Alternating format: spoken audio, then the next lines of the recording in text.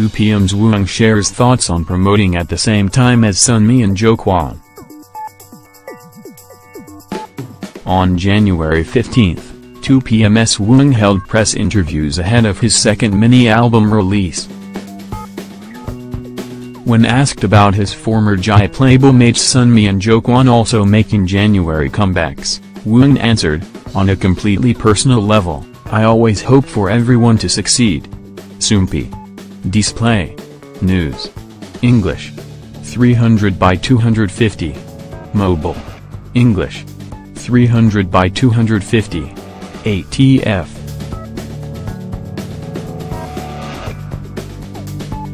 He continued, "Sunmi released an album in a different company and did so well, and I felt so happy because we were part of the same family.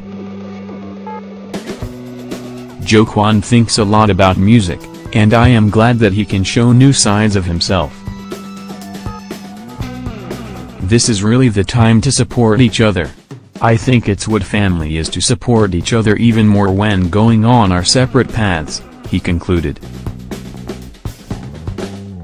Kwon returned with digital single Lonely through Cube Entertainment on January 10.